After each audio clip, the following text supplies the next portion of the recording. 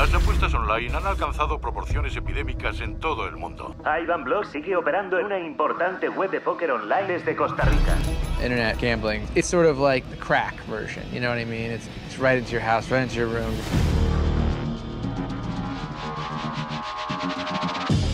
Internet gambling is a $35 billion a year industry. It's all around the world, from Dubai to Costa Rica to all of these bizarre outposts where they can avoid US regulations and laws.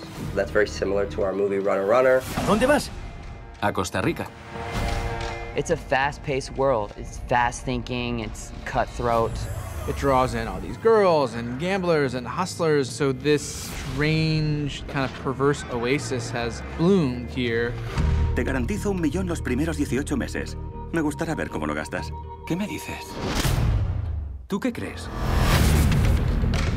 One particular online gambling site did about $12 billion in business. That's beyond what Vegas numbers are, so it's pretty incredible. In the early days of online gambling, there was kind of a détente between law enforcement and the people who ran those offshore gambling houses. That changed when the United States decided that they were breaking laws and they were going to start enforcing those laws. There's a lot of shady operators in that world. It seems to breed people who are drawn to this element of risk.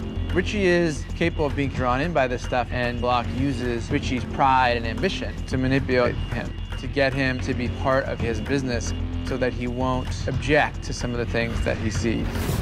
The deeper you get into the story, the darker and darker it gets. The federal government waged a war of intimidation. They would try to keep scaring people into leaving the business, and actually were quite successful. A lot of people got scared.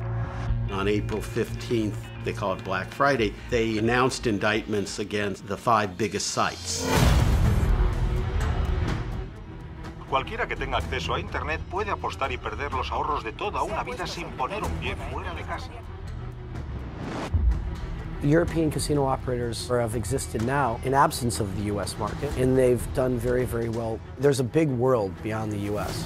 Today, you can play poker anywhere in the world except for the U.S.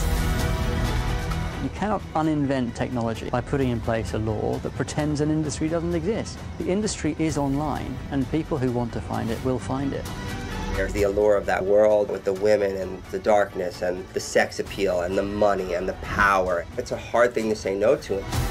People equate wealth with status, honor, success. Whatever it is, just get it now, get it now. The audience will feel that tension and pressure that keeps them on the edge of their seat and captivates them.